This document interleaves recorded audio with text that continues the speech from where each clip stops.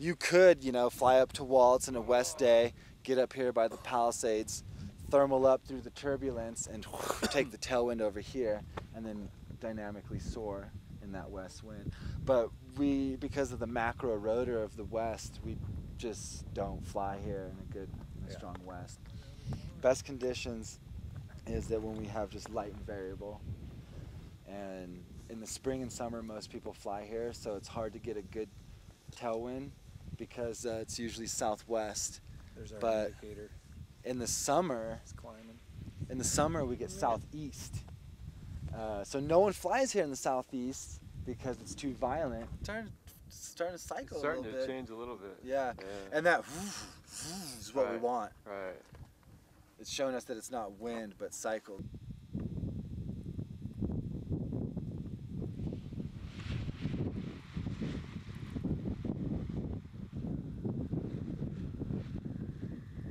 Just introductory wings or student wings, and then there's aerobatic wings for doing acro tricks, and then there's cross-country wings for doing long distance. I mean, there's many more like speed wings and hybrids and every other, you know, hike and fly, lightweight, ultralight. But out here predominantly we fly cross-country because this is just, it's one of the more advanced forms of paragliding, and it's perfect for our topography in our area.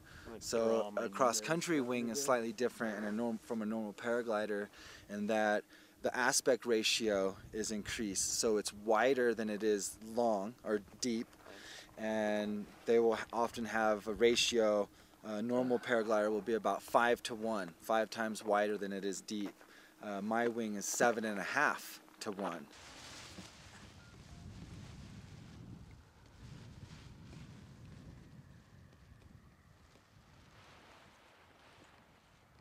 John Blake, J-O-N-B-L-A-K-E. We'll see you down there, Dan. Yeah. Thanks for driving. You're welcome.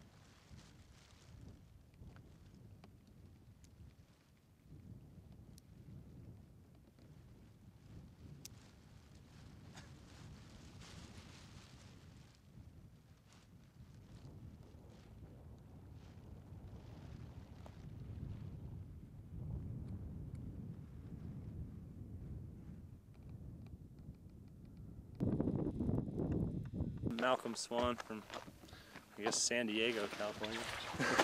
You guess? No, I'm moving to Seattle soon. I'm a Capricorn. I like long walks on the beach. And Thai food. Yeah. I'm moving to Seattle in a month. Oh, really? How come? For residency. I'm finished medical school, going into residency. All right. In anesthesiology. Uh-huh. So.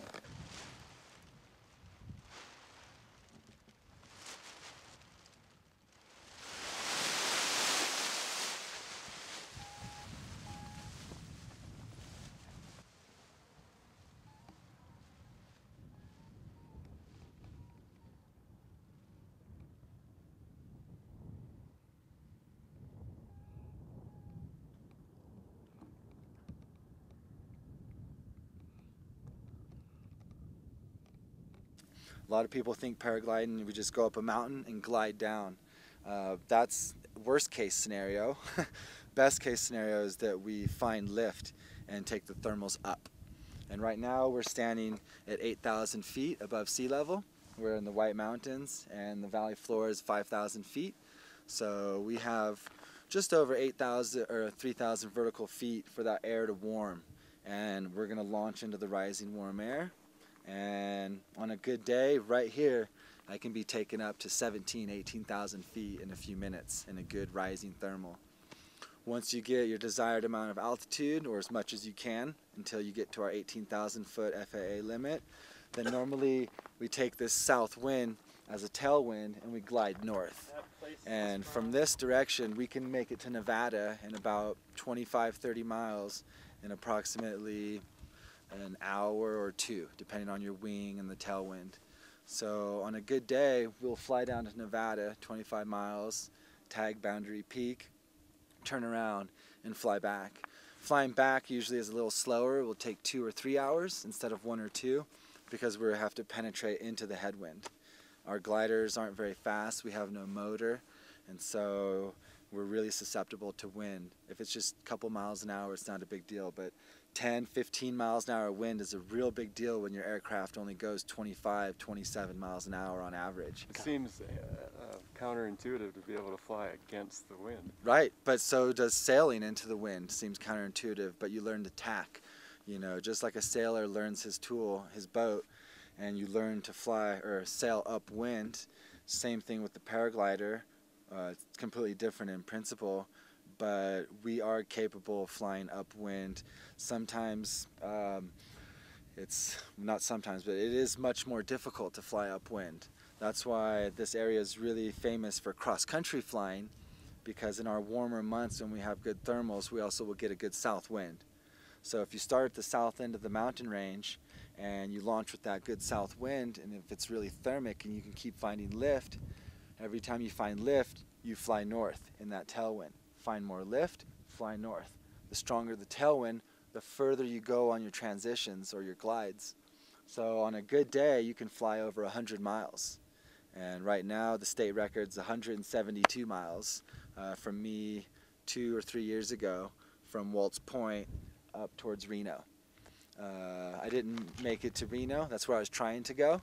I made it to Yerington, Nevada, which is kind of parallel with South Lake Tahoe, but out in the Nevada desert. And that 172-mile flight was 7.5 hours. Max altitude, 17,800 feet. And it was over the Sierra the entire time until the Glass Mountains. And then I went around the east side of Mono Lake, over Bodie, and then out to Yerington on those desert ranges of Nevada. And in a nutshell, it all boils down to temperature. And if you imagine, if we look out here, imagine the air as layers, just like layers of a cake. Well, every 1,000 feet of altitude, the air gets cooler as it goes up. So it's hotter down in Bishop than it is here. And the difference in the temperature differential between each 1,000-foot layer is what we call the lapse rate. So we need a steady rate of cooling through each layer of air. Warm air will only rise if it's surrounded by cold air, just like a hot air balloon. You have to heat the air up in that balloon to get it to rise. Now, if a rising parcel of air, of warm air, it will rise as long as it's surrounded by cold air, but as soon as it encounters a warm layer, it stops rising. So that's what our inversion layers are. When we get those hard inversions, where you see all the air being held down by the high pressure, that's holding the thermals down. And on a lot of the days, we don't have enough temperature difference between the layers to even create the thermals. So what we need is a minimum of 3 degrees colder for every 1,000 feet we go up, or 10 degrees for every 1,000 meters. Thermals originate from the heat of the sun down low on the mountain. The mountain heats up from the solar radiation through the heating. Well, that heat starts to collect and heat rises, so it wants to go up.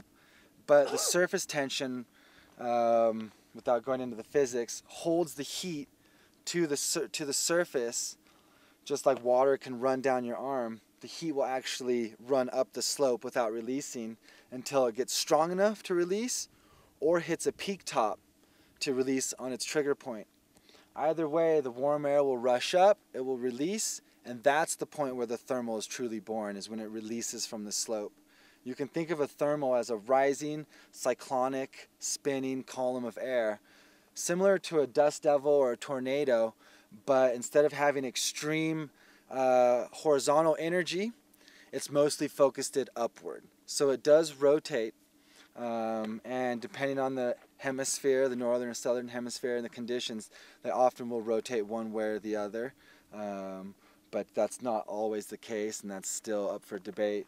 But they do rotate, so they do have a grain to them. If you turn in it one way, it will feel different than if you're turning the other way. And there's a more efficient way to turn that's against the grain of the thermal. And so you'll see really professional XC pilots get in the thermal, turn, swap, turn the other way, and figure out which way climbs better. Sometimes you'll climb at 300 feet per minute one way, 320 the other. Not a big difference, but if you're climbing for 8 minutes and going to 16,000 feet, that will give you a little bit more time to go on your glide, more distance covered.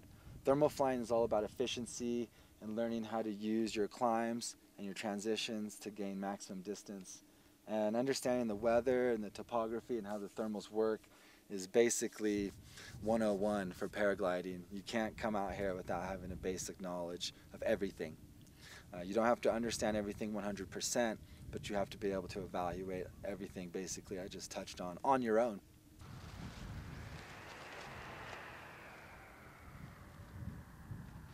Nothing like the sound of the wind.